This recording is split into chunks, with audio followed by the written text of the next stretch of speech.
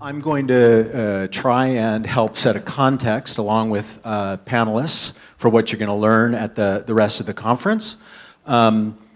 Just by way of introducing myself very quickly, again, Mike Sigal. I'm entrepreneur in residence and head of partnerships for the Fintech Program at 500 Startups. As some of you know, 500 is the most active early stage investor in the world, and it turns out we're also the most active early stage fintech investor in the world with 140 companies in our portfolio in 16 countries. I've also spent about the last 7 years helping SWIFT and its member banks learn how to work like and with startups. So I have a little bit of context from both sides of the equation here. In talking with the panelists getting ready to moderate here, we sort of hit upon one key theme. And so I created a couple of slides to, again, create a context for that for you. And then what we're going to do is bring up each panelist in turn, have them give a bit of their perspectives and learnings, and then we'll hopefully break into Q&A reasonably quickly. Sound like a plan for everyone? Okay. So I'm going to start by showing you this little chart, which was created by Mackenzie to describe the predictable way in which industries are transformed by digital technology. And it basically goes like this. New technologies are invented. Startups are the first to adopt them, right? They come up with new ways of doing things that customers like, so early customers start using it. At some point, incumbents in the industry begin thinking about, wow, what's going to happen with the customers there? We really need to get on the ball in terms of adopting these technologies. And then when things shake out, inevitably some of those new entrants have become the new standards, and some of the incumbents have gone the way of the dodo. Right? So if you want to think, for example, about the video distribution industry, right? Blockbuster went out of business 6 years after Netflix was launched. And today, the companies that are thriving are those companies, both new and incumbents, who have figured out how to deal with the new realities of constant new technology and new ways of working coming to market. And if you think it can't happen in regulated industries, think about the fact that Skype ate 40% of the international telecom market in about 10 years, right? Now the other thing, and the one thing, if you took nothing else away from what I'm going to say, is that the digitally native companies are the ones that set the standard for what customers expect now. They're not always the winners, but they set the standard. They show customers the ways that things could work, how it could be easier, how it could be faster, how it can be more convenient, how it can be with you wherever you are, right? So these are the ones that control customer expectations. And so many new companies come to market so quickly that it's virtually impossible for any company, established or new entrant, to keep up with those expectations.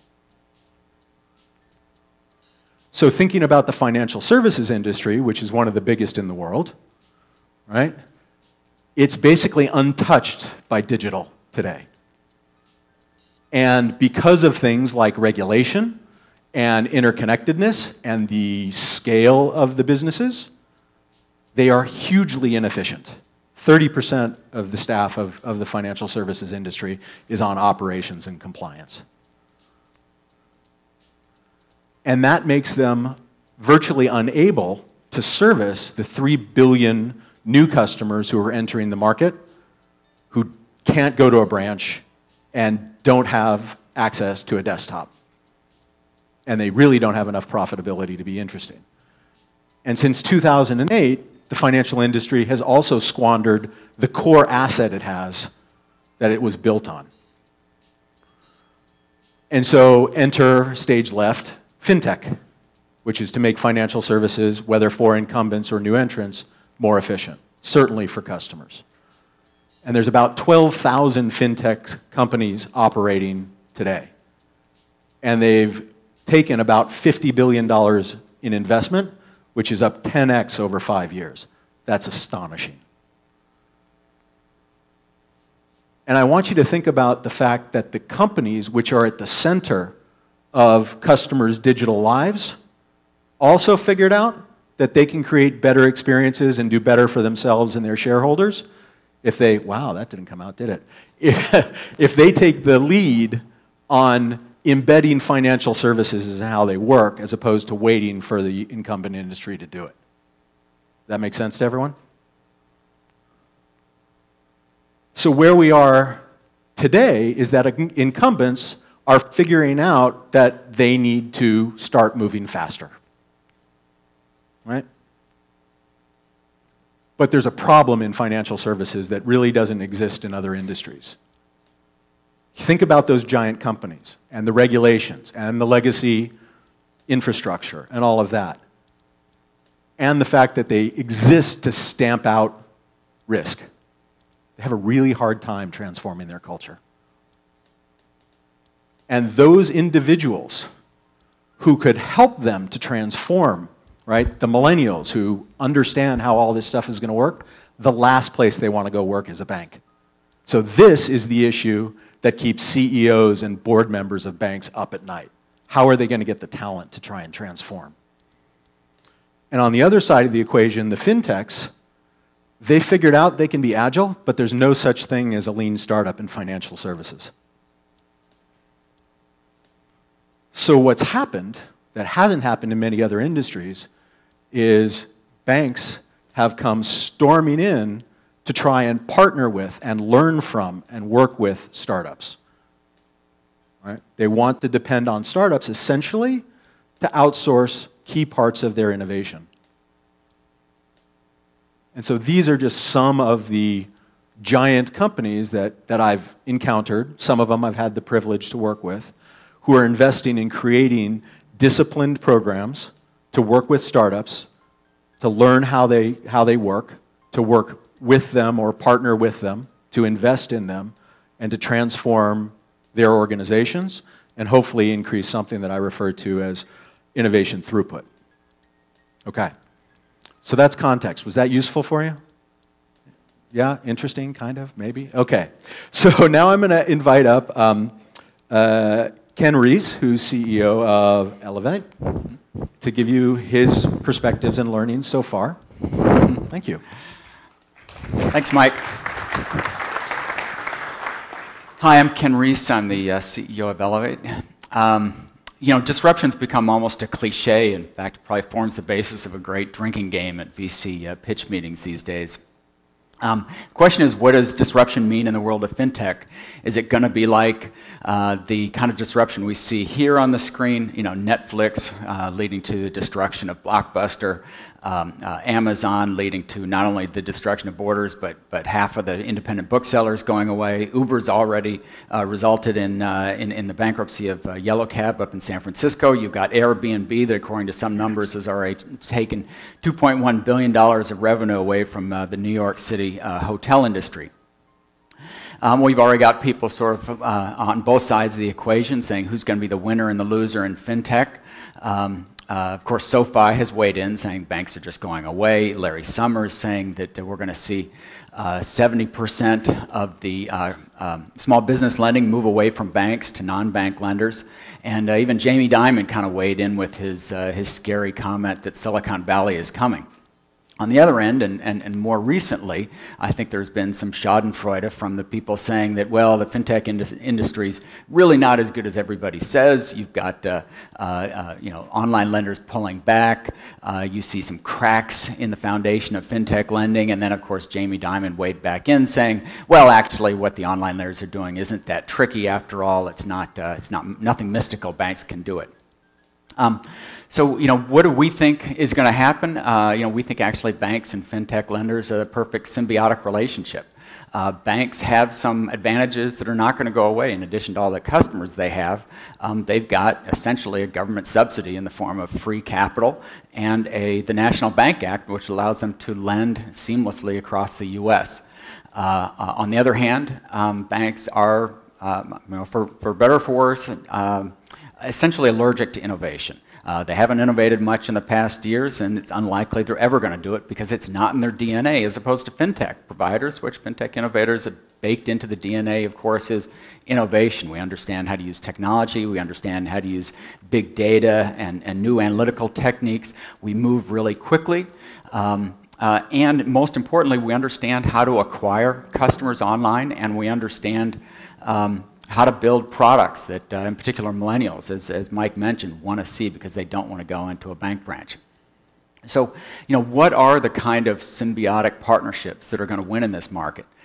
We at Elevate would suggest that it's not going to be, chasing heavily banked customers with Me Too products, which has been, for the most part, what most of this fintech revolution has been all about. More financial services to people who already had a lot of credit products that look very much like other traditional bank products. We'd argue that the most exciting innovations are going to come from serving underserved customers, in particular the 160 million Americans that don't have pristine credit. Looking to products that are specifically tailored to the unique needs of these customers, not Me Too products. So, what's an example? Well, no surprise, a product that we offer called Elastic. It's originated by Republic Bank, uses our technology and analytics platform. And it's really what we call it a flexible credit account. It's a credit card without a card, but quite different from the traditional products that are available, not just to our customer, but to the financial community in general. It's all online, instant decisioning, no paperwork. It is no origination costs, no cost at all unless you use it, and it's really meant to be a financial safety net for consumers who don't have other options.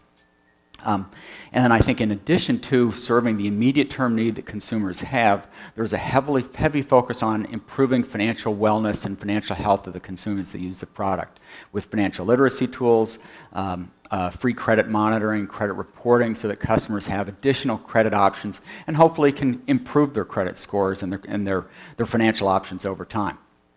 So, a little bit of background. Looks like that chart is having a little bit of trouble there, but as you can see, we started out with a very extensive and long pilot program. Very important when working with banks. Banks don't like to have unexpected problems. So, worked out all the kinks, got the compliance problems all addressed, made sure that underwriting was working correctly, then moved into a very rapid scale-up. And as you can see, we're talking about over 75,000. Actually, that chart isn't quite right, but that number by the end of June should be north of 75,000 customers with $300 million of credit originated. There are very, very few. I'm not sure of any other fintech lenders that are acquiring 75,000 new customers in a year, and that's really just the start of this product, just out of the gates. And I think what we see is that this is the type of product that can lead to true disruption. This is the type of product that theoretically can lead to the end of, say, payday lending as we know it. So, high levels of customer satisfaction, and probably just as important as the customer satisfaction score, that NPS score, bankers in the room will realize never happens in financial services. That's incredibly unique. And it's because customers understand that this is a product that's serving a unique set of needs. Banks aren't typically serving these customers. And worse, the options that customers have today, payday loans, title loans, etc., are really not what they need. And so they're very excited about a product that banks can offer that's much more responsible than the traditional products they have available for them.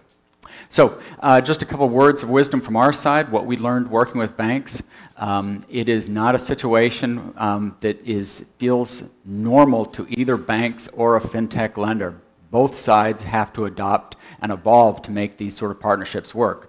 It takes a true partnership, a lot of close communication, almost continuous communication. On the bank side, it's really important to have true skin in the game. Deep oversight of all aspects of the program to be successful. On the fintech side, however, a deep understanding of the compliance requirements that banks are going to have and a change in the way one rolls out new features to be understanding of the fact that you can't have any mistakes when you're doing financial services with the bank. And then finally, a disciplined focus. We tend to feel that bank branches are an innovation killer in financial services, so convincing the bank to stay out of the branches and go directly to new consumers, we thought made a lot of sense, and I think that's part of why we've seen such rapid growth of the product. So net of all that, we think that financial services disruption is and will happen, but it's not going to be based on the the sort of zero-sum game of previous innovations, but much more about partnership and win-win type of relationships. Thanks. That's great. Thank you, Ken. All right, I'm going to go ahead and ask Huey Lin from Affirm to join us. I don't know if you know the DNA of Affirm, but it comes from PayPal, Yep. which I think was, careful, number one. There you go. You're going to need that. Thank you. All right. Hi, everyone. Whoa. I am Huey Lin. I hail from a company up in San Francisco called Affirm. Affirm currently lends at the point of sale to our consumers through our 700 or so merchant partners. Affirm was founded by a guy named Max Levchin, who also co-founded PayPal. I've known Max for nearly 2 decades. Now, don't go try to calculate my age. And I joined the company shortly after he started in 2012. So on with the show. Let me skip ahead. Fintech is hot. The fact that there are over 300 attendees here trying to figure out what is so hot about it is a testament to that. And what I hope to do today is to share a little bit with you about how to stay hot. Now here's an idea. Rather than thinking about innovation as a way of producing new things, disruptive things, how about think of innovation as a way to restore what once used to be really, really good?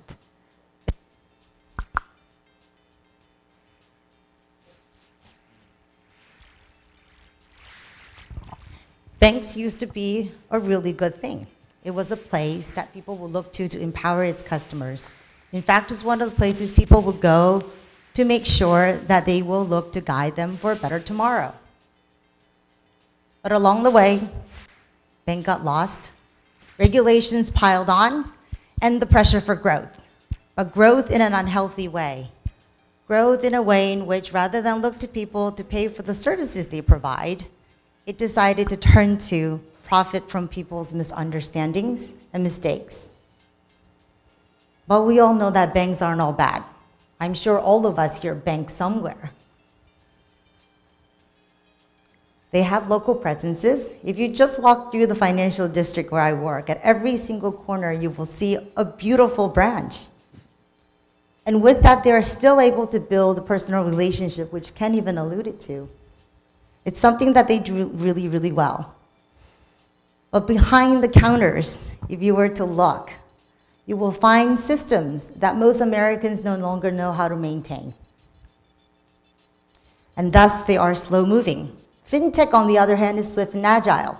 It doesn't have to worry about moving to the cloud, because many were born in the cloud. So as such, the biggest opportunity ahead of us is leverage all that new technology to help restore what one was really, really good, and perhaps along the way, reinvent what is now the bad. So no one will argue that it is very, very hard, whether it's the regulation. There's a whole host of complexity that goes with something as big and as daunting as the banks. So what I'd like to share with you today are actually a set of pillars or principles that we look to at Affirm to help guide us, because we know there will be dark days ahead of us. And so while these are the Affirm values, I hope that they resonate with you in a way that for all of us in fintech or in financial services, and these are the core values that we look to as part of our journey to innovate. Ken alluded to this. A business without people is nothing. So people must come first. So one of the ways in which we behave to this very core value is that in this very moment, we are actually taking on building our own CRM. We believe that the only way we can actually truly put the best interest of our customers first is that we must have the technology to do just that. We have to have an OE mindset. We have to know where they're at any given time through our journey. The next value that we look to guide us is no fine print. Fine print scares our customers away. This is not the way to build deep relationships. It is that clarity that will draw them closer, much closer to understanding their money, their well-being, and as a result, you can actually build some true relationships. Another value we look to, this is really a dish at our firm. At our firm, we have a ritual where every single person, it's called hashing, are required to clean up after ourselves at the end of each day. This is part of how we make sure that we behave to this. And another way to think about this is really owning up to the alphabet soups of the regulators. Yes, we are a small startup. We can look away the other way. But rather than doing that, we decided to own it up from day one. Our chief compliance officer hails from the CFPB. Another way of owning up to this is the accounting system. Oh my God, it makes my head hurts every time I think about it. And it is definitely something that we have considered many times of outsourcing. But rather than outsourcing, we are taking it on our own because we believe that managing money is a very, very big responsibility. And therefore, you need to know where every penny is at any given time. Simpler is better. Modern society demands this. It is that simplicity that will allow you to actually see clarity. And how we behave to this is that we don't hoard. Hoarding is easy. You can hold on to the past. So to behave to this, one of the ways in which we innovate is that we take the time to get rid of codes that are no longer relevant. We throw away processes that we no longer use.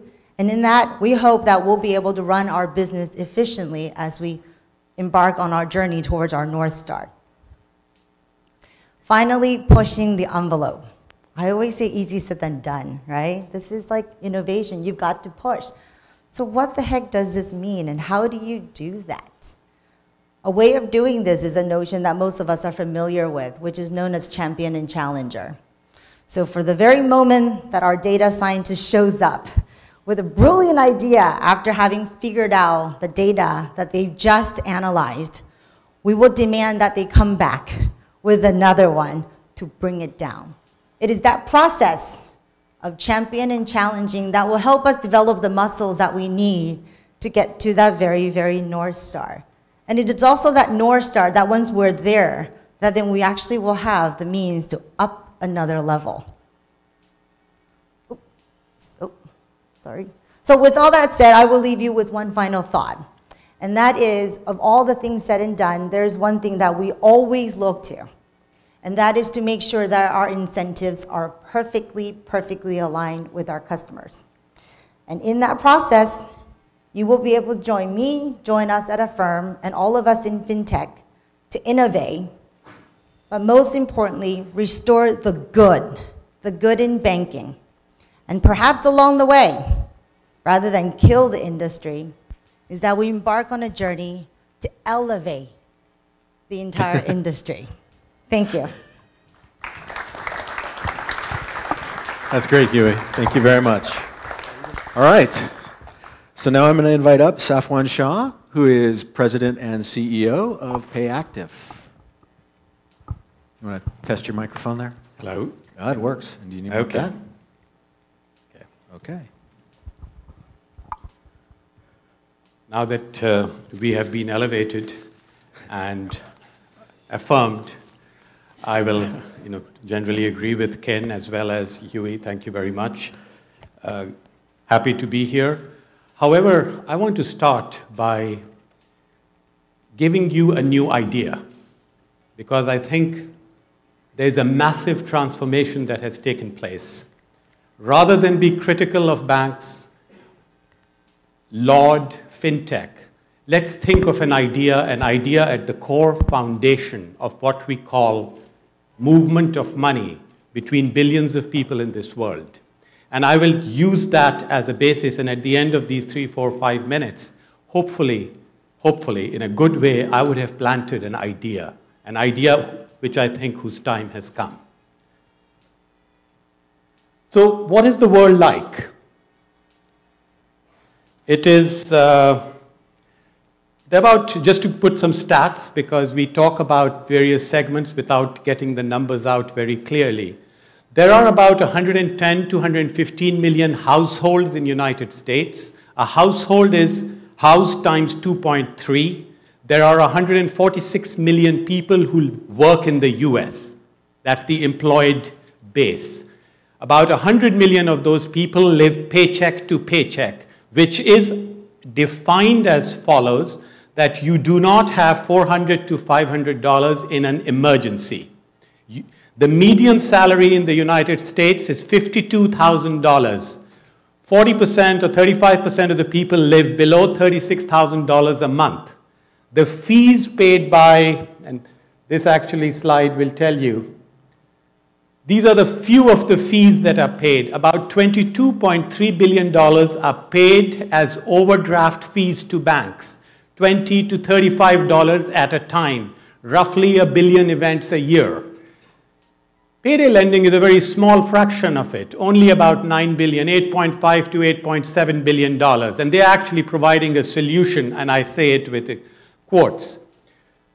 Banks charge about $5 to $6 billion as checking account and saving account fees, right? Some of you know that. So this is the lay of the land. America is gasping for air. Do they need more installment loans, which is one product? Do they need more title loans, which is about $38 billion a year, and a third of those title loans convert into that car or title being repossessed? Do they? I leave you to answer that question or think about it, and I move along. So this is America gasping for air. What do we need then? I think the current situation is untenable. There are, just to give a framework, because Kurt Carlson did a great job, he said benefit, benefit, benefit, not how you do it, but what you do and what benefit do you bring.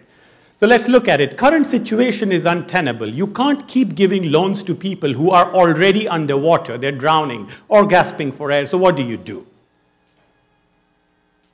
That's what we would like to achieve, right? This is in Philadelphia. I don't know if you've seen this, but it moves me when I see this. So keep that image in your mind. I think there's a way to solve, or at least start solving this problem without capitalizing on the woes of the less successful, less rich, etc. And what is that? Every single person who works gets paid weekly or bi-weekly or monthly. As you all know, payroll is a batch process which moves every 2 weeks, right? It's a push process that comes from employers to employees. While waiting to get paid, millions of people in this country and actually across the world access payday loans, title loans, borrow from friends, charge on credit cards, etc. I'll put an idea now. What if that whole process of pushing salary to people was turned into a pull process? Everything else in this life is now on time, on demand, real time, right? That's what we've created, a new world. Then why is there the inability for a person making $15 an hour while waiting to get paid, about to be hit by a $60 late payment or a $35 overdraft, why can't they access the $100, $200 or $300 that they've already earned? Why not?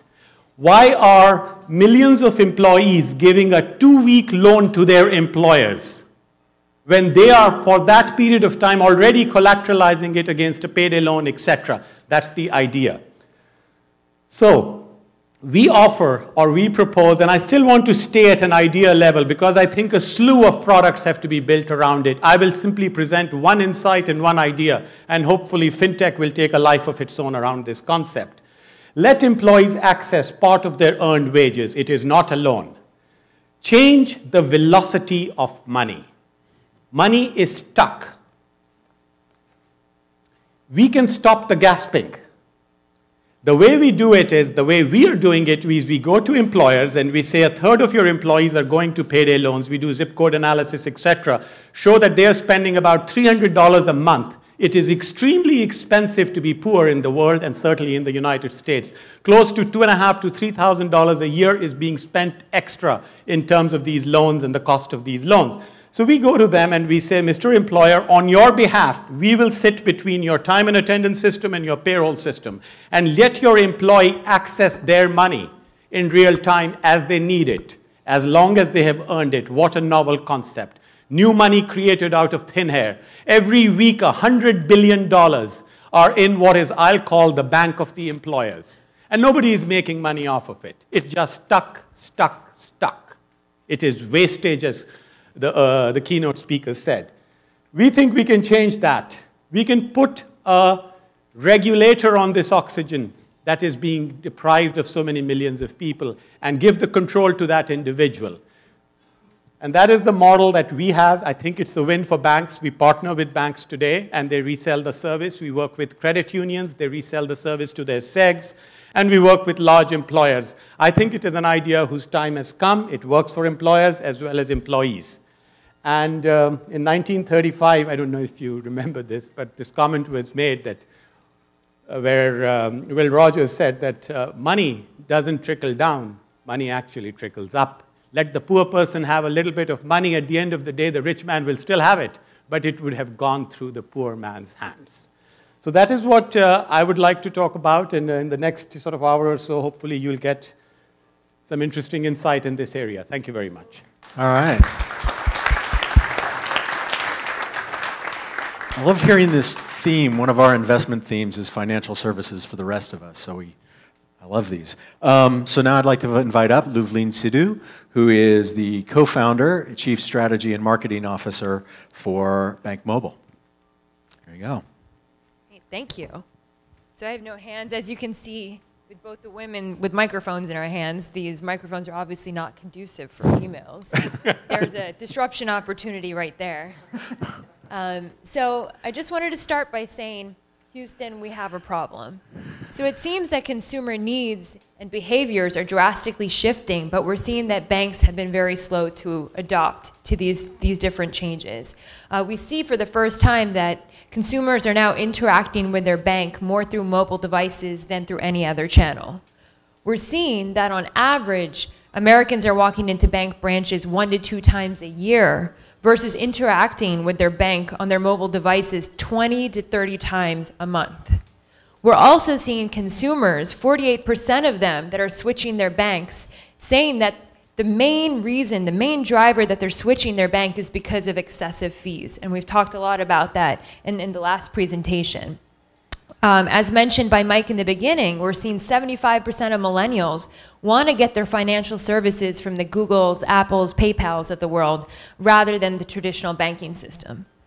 Although this does pose a problem, as I started off, it's also a huge opportunity for innovative digital banks like ourselves, as well as a lot of the fintech players that are in the audience and my fellow panelists today.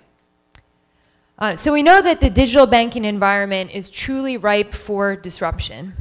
According to this Accenture report that just came out, we're seeing that the expectation is for mobile banking users to actually double by 2019. We're also seeing that the traditional banks' revenues are going to be significantly disrupted by digital banks in the future. And specifically, the expectation according to this report is that 17% of traditional bank consumer revenues are likely to be disrupted by 2023, which is a huge and very exciting opportunity for us. So I just wanted to share with you what I believe to be the criteria for disruption in banking and for fintechs in general, from what I've learned so far. So one is that it's so important to have a 10x better than what exists today in terms of a customer acquisition and retention model. It's also really important to have a product that is better than what exists today, more affordable, easier to use, to have developed proprietary technology that helps you be a first mover advantage in the marketplace, but also create barriers to entry to make it more difficult for your competitors.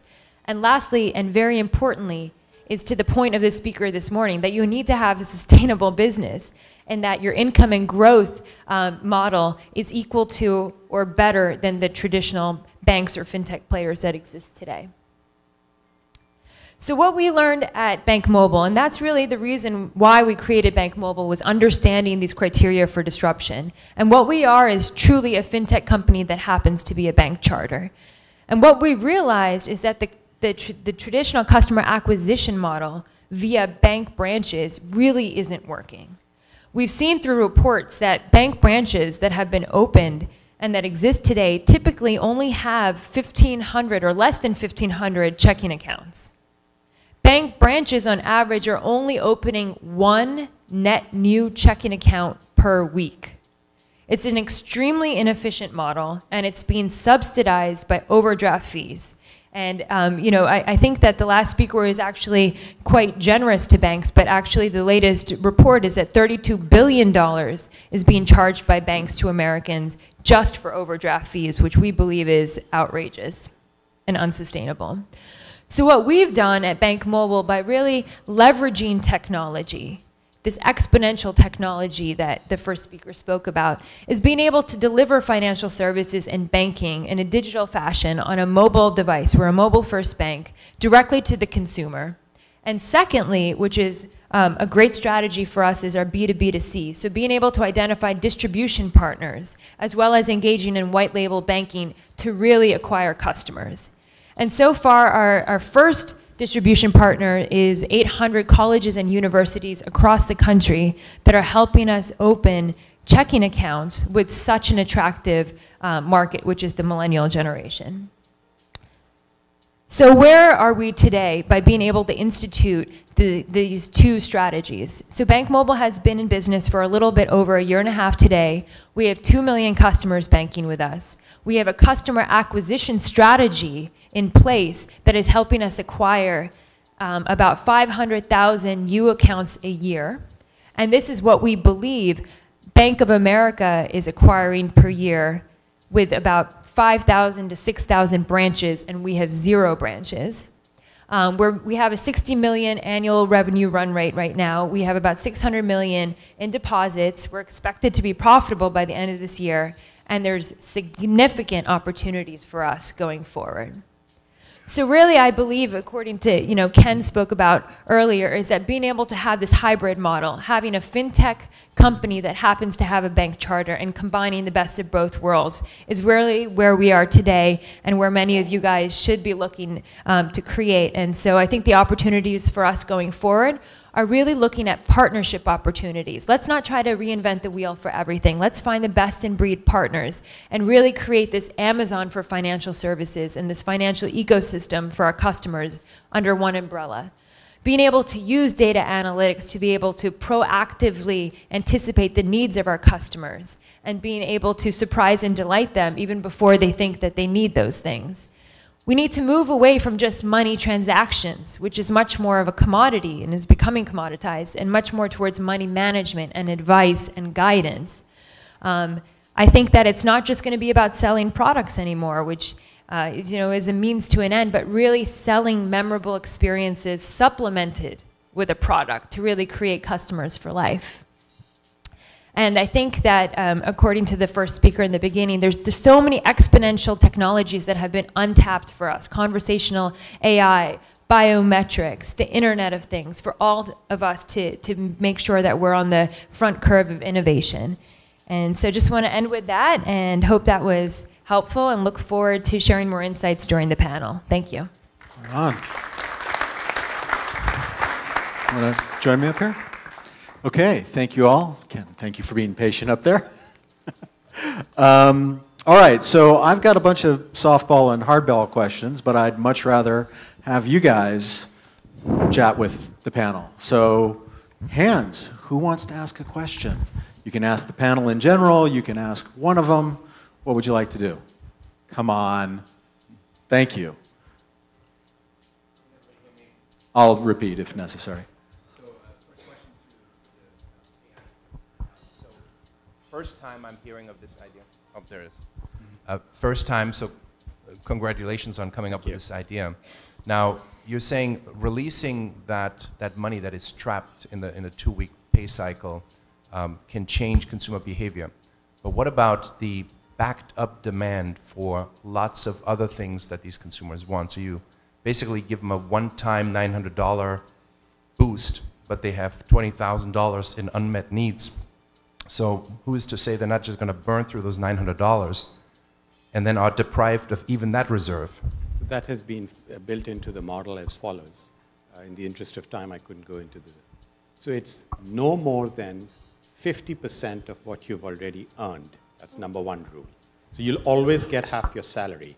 And that has been arrived with data analytics. Turns out that rent is a big expense. It's once a month. and groceries, etc., and some insurance, childcare are the big expenses. So that 50% is always available to you. It is in the staggered cycle, more as an allocation tool, not because I'm thinking that people should not be paid on demand. That's number one. Number two, that amount that they take is either it's 500 or less. They can never go more than 500. Our model doesn't work for anything else. The fee for this is the key thing to remember. We charge a flat $5 fee. Today, ATM machines are charging $4 to $5 for money that's already yours. We are asking you to pay $5 for something that is not even accessible to you. Point number one. Point number two, they never pay that fee. Turns out that employers see so much benefit for their employees, they end up paying half the fee.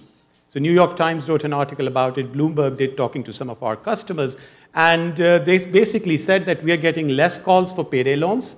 We are getting less financial stress. We are increasing turnover. So that's why the model works. Okay. Okay. Who else? Over here in front. And why don't you, when you get the microphone, why don't you tell us who you are and who you work for? Making it. There we go. My name is Suresh Nichani, and I'm the CEO of Real Assets, which is reinventing the way money is invested in real estate, especially large-scale real estate transactions. Okay. I have a question for Loveleen. The numbers are amazing, right? I mean, if you're getting what Bank of America is getting in a year, it's fantastic in a year and a half.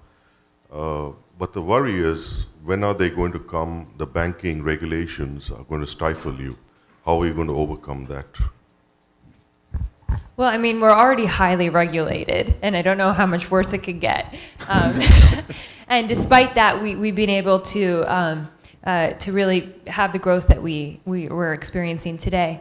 And honestly, I think that it's becoming more and more in our favor, because the reason we were able to enter this relationship with 800 colleges and universities, for example, for our first partnership, was because the player that was originally trying to do this was actually got in trouble by the regulatory environment, because they were saying that they're trying to do shadow banking when they're actually not a bank. So it was actually an opportunity for us to enter this partnership, because the regulator said that we want a bank to do this instead. So I think that these opportunities to be able to offer financial services, you know, through telecom companies, through cable companies, through e-commerce and retailers, the regulators don't want these industries being part of you know, the banking system alone, and they really want to partner with banks. So I actually view right now the regulations to be in our favor to help us really create the right partnerships and opportunities to work with distribution channels. Yeah, just to expand on that a little bit, I mean, obviously, fintech's the place, unlike, you know, Uber, that sort of their whole model was let's ignore the regulators and just do what we want. You can't do that in financial services. And I think what fintech has to do a better job of is reaching out to the regulators and working with them. The CFPB's in the middle of completely rethinking. They've already sort of gone sort of industry by industry, financial services practice by practice, sort of reinventing what it means to be a fair and responsible provider of these services. But they need more advice from fintech, and they are reaching out. You know, we met with them in advance of some of their recent rules. We had common ground with both consumer groups and industry advocates coming up and meeting with them on what we think the rules ought to look like, which they largely adopted. So we actually think there's a lot of opportunity to improve the rules to serve the needs of fintech providers, because you're right, a lot of the existing regulations don't work particularly well for fintech, and particularly in the world of some of the new advanced analytics that are going to come out. And they're sort of in the process of reinventing the underwriting, particularly for non-prime consumers. That's not well supported by existing models, but I think working with regulators, we can make some headway with that too. Great. Question back there. Doyle Mitchell from Washington, D.C. And a couple of things. I am familiar with Elevate and Elastic. We actually probably helped you get in, do some of the beta testing when we said, no, we don't want to do it. And we probably gave you a lot of feedback on the compliance piece, which I think you all were ahead of the curve. Today, I don't remember, do you all hold your own paper, or if you partner with banks, who ends up holding the paper? For the Elastic product, much like the way other financial services works, the bank retains 10% of the balances that originated and then participates out 90%. That's largely an answer to the Midland Madden case that's had a lot of impact on online lending. And I think that's probably what more it's going to happen more instead of this full sale of the credit that's happened in the past. I think banks are going to have to keep skin in the game in their partnerships with third parties. And for Bank Mobile, some of the bankers in the room might have heard of ICVA. I sit on their regulatory review committee, and I actually left an opportunity to sit with the chairman of the FDIC to be here, so you can tell which one I thought was a little more important, but don't tell him I said that. I'm shocked that you actually went and got a bank charter to do what you're doing. No, we actually, it's really tough to get a bank charter, and that's partly why we have the sort of barriers to entry. You know, Mike spoke about in the beginning, like the Googles and Facebooks and stuff getting into banking, and I think they are a huge threat, and they're really well positioned to do really well in this industry. But right now, there's a barrier to entry, which is a bank charter.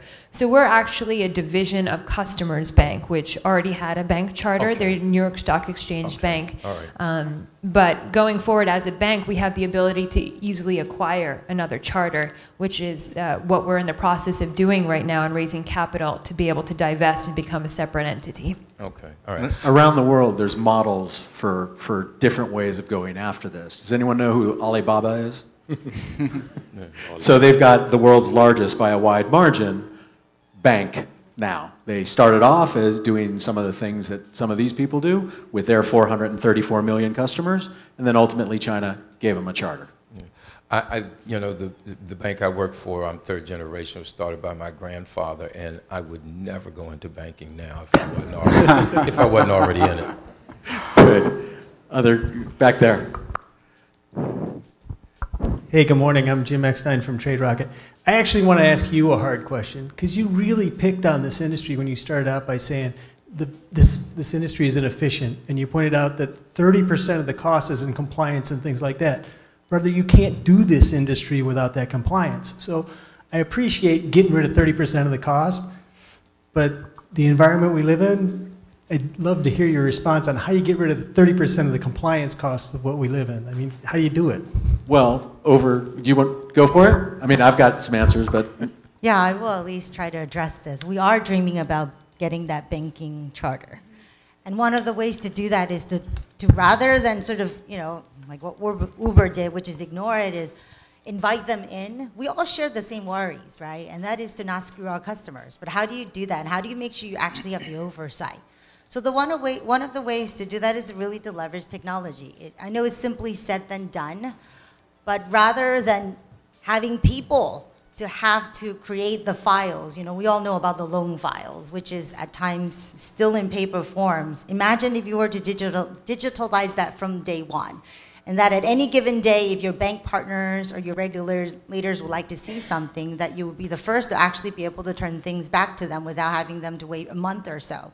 And so one of the ways we're innovating is, I mentioned earlier, I hailed back from Shanghai. I actually worked in Asia before coming back to work at a firm, and very familiar with Alibaba and its growth. And I remember my boss tasking me with going to find a chief compliance officer, and I was like, huh, what? What do you mean? And after speaking with a number of candidates and whatnot, I came back and I said, Max, I know what we must do. We must not let the two-headed monster scare us. We got to invite them in. We got to invite them in to help us define the requirements, which is actually very much part of our systems today. So I feel quite good about it. In fact, I certainly aspire never ever to run a team of 1,000. I had an army of 1,000 with my previous company in operations. And PayPal, right, even though it is very much, you know, a fintech disruptor to this day, probably more than 50% of the employees are dealing with things related to that because it has old legacy systems. And so you have to continue to push yourself to make sure you stay with the latest trends, to understand their worries and turn those worries into requirements. So I'll give you a little more glib answer. First of all, many bank systems don't have humans on the planet anymore who know how to fix them. So it's time to do some replacement. Second thing is, if you look at where fintech investment is going, there's a rising area called RegTech, regulatory technology. So some more sort of advanced regulators are looking at things like, okay, how do we do programmatic and AI-based enforcement to make life easier for both existing banks and fintech? So the technology is being applied as both an enabler and a disruptor. Is that? Okay. Yeah. Just say it loud. I'll repeat. Or can I borrow? Thanks. Here we go. So my name's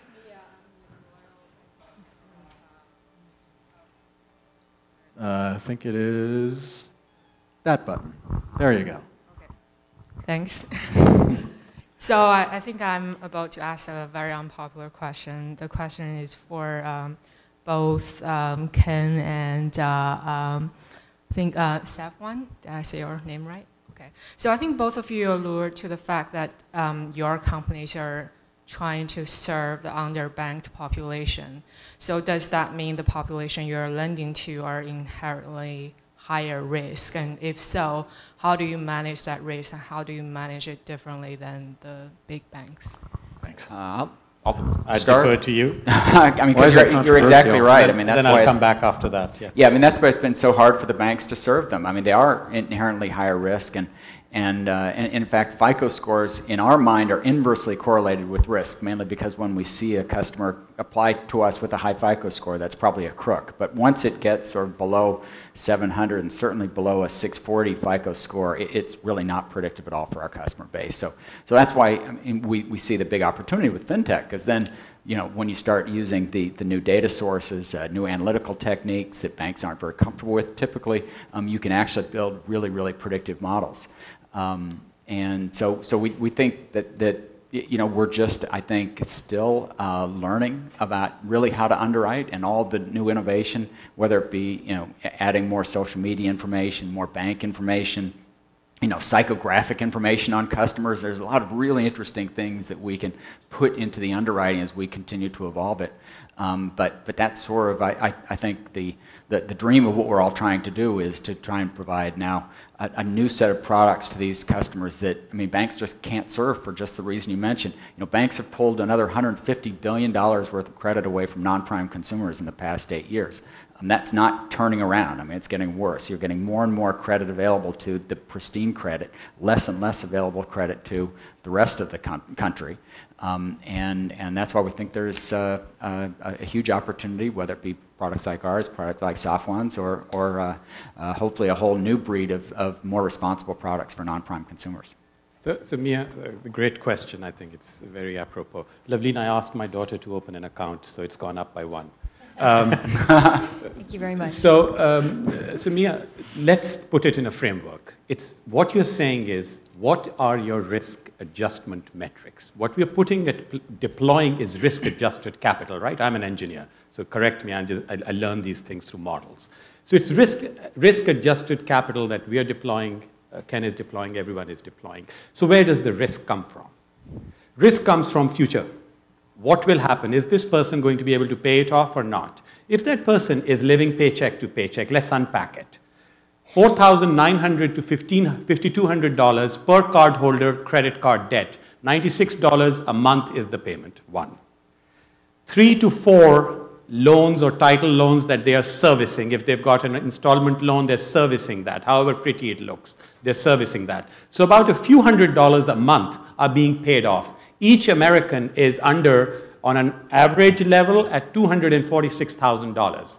So RAC, risk adjustment capital, is deployed based on that. FICO doesn't work. You can keep doing cool mathematics. I've done it all my life. Doesn't work. At the end of the day, you need real-time data of behavior of these people. Where do you get it? Facebook?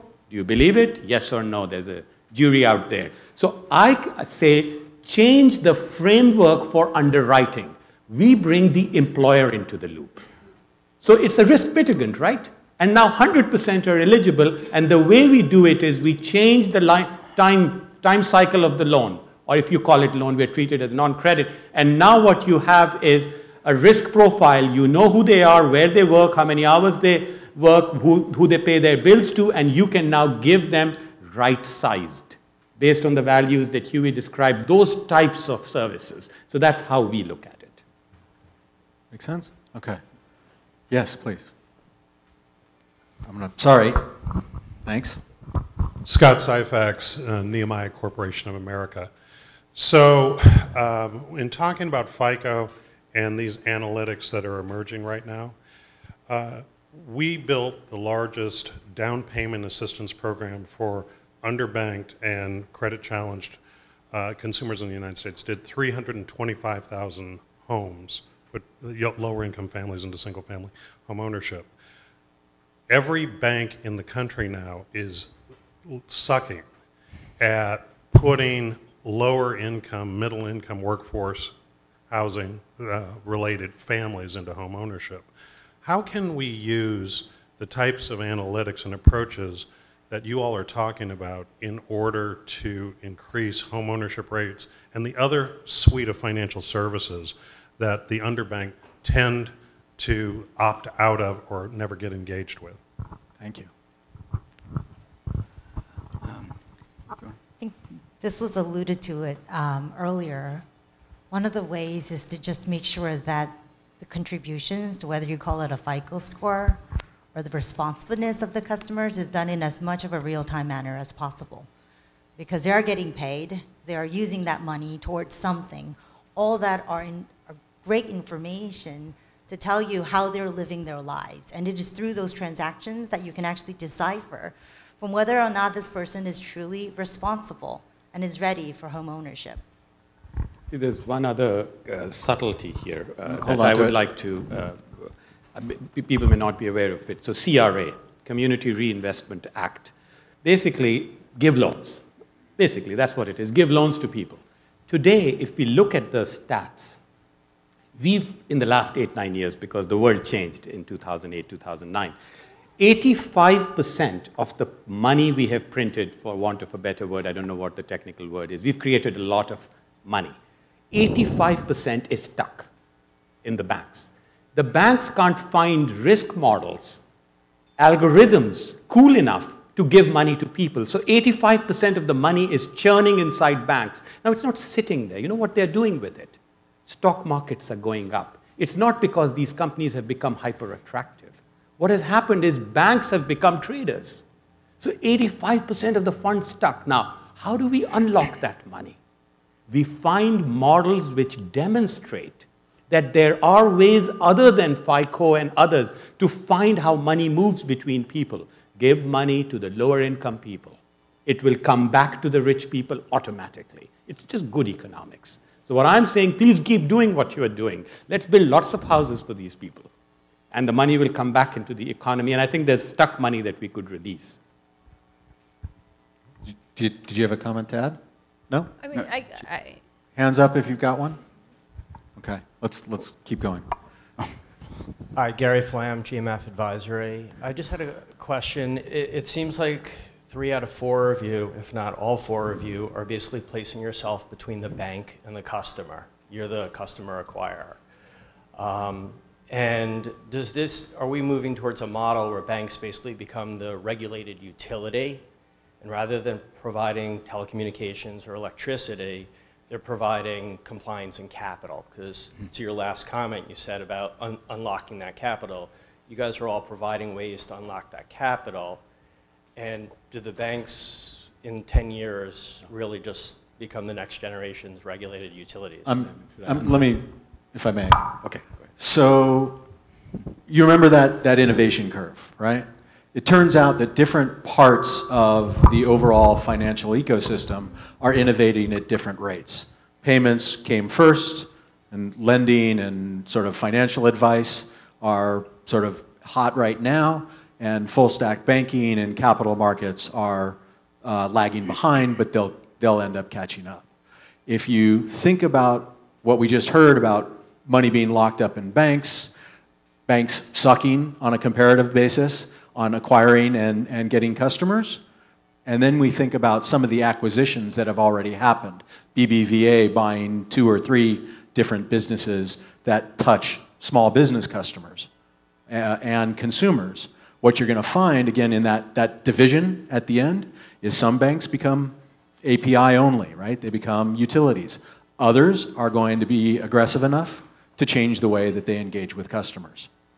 That's how it's going to ultimately, I believe, fall out. May I? So I generally agree, but not entirely. Good. Controversy. So you've got to, your question is wonderful. The banks actually are, they're incredibly important. What Loveleen did was brilliant. She put the numbers up there.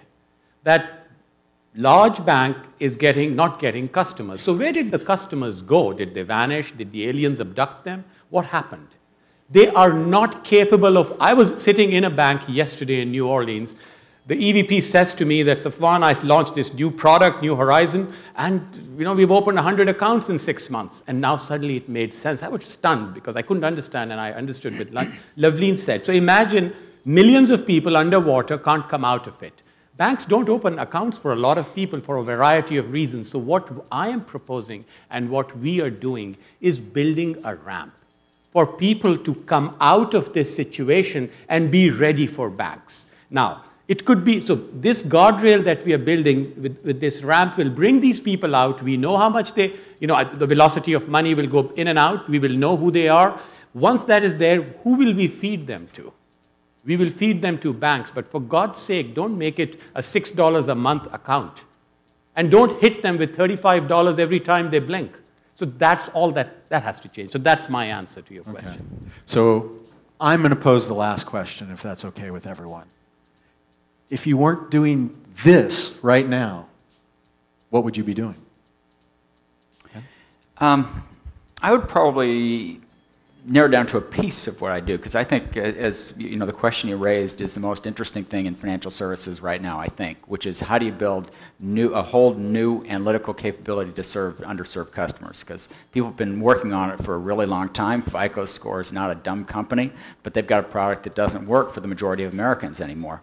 And it's going to take a very, very different approach. It's going to take a lot of focus on new data, new analytical techniques. I think there's a lot of interesting plays going on to put these things together, and we're just sort of starting to see the beginning at the level of innovation that's going to happen. I think we're going to see a lot of really interesting data providers and data analytics firms that are going to be able to do some very cool things in this area. Awesome, thanks. Loveleen? Yeah, I was amazed at the first speaker when he had the list of all these technologies that are growing exponentially, and just taking a piece from some of those. I think that these are places where we're going but haven't gone yet, but really to tap into AI. AI as such an opportunity for us to provide better data analytics, more advice. When I said we're moving away from money transactions to money management and helping our customers, improving back office processes, being able to eliminate to people that can do, we can use AI to do those jobs now in a more automated fashion. I think that banks are starting to look at blockchain as well, and we will continue to do so as well, but being able to use that platform for more secure, more efficient, more frictionless cross-border transactions is definitely a huge opportunity for us. Great. Yui? Yeah, I'd echo that point. I'm an operator through and through. I hate when I see waste or when I see humans working on jobs that aren't real jobs per se. So while the front office of banks, I was finteching before fintech was turned, so to speak, I think the front office has gotten quite pretty. If you look at mobile experience and such, it's pretty darn good. But I dare all of you to go look in the back office, the back office, where they're not here in California. And you will still see to this day that hotkey is a thing. That we are training agents to memorize hotkeys so they can navigate through the black and green screens. And God forbid, those fax machines are still the way in which we are using to correct problems. Problems that are keeping people from getting access to their money. So have a heart, and that's where I would love to spend a good part of the rest of my career to do, is that I've been fortunate enough to embark on a journey of sort of putting the beautiful skin on the exterior, but I would love to have the chance to take a stab at really cracking the back end. All right, Safwan? So I would do 3 things. If I could turn back time, I would go and work for SRI. I'm a scientist at heart, so that's what I would do, number one. Number two, since I'm a fintech guy for 20 years, I would actually ask for a job for Loveleen with Loveleen and actually build Bank Mobile to something I think it's spectacular what can happen there, compliance notwithstanding. But specifically what I would do, I would create a decoupled debit card, which is tied to the 10% of money that everybody is earning. I would find a way to call the thousands of corporations in America as the biggest cumulative bank, take a portion of the $100 billion and move it into the economy. I don't need Bitcoin or anything. I want to make a fundamental rails where everybody in this country does not have to get into a fee trap or a debt trap. That's what I want to do, but next life perhaps. That would have fixed 2008. So if any of you are working on that, I have a check for you, so come talk to me. So let me thank the panel, Ken, Loveleen, Huey, Safwan, very much. Thank you all for participating with us, and we'll be around. Thank you.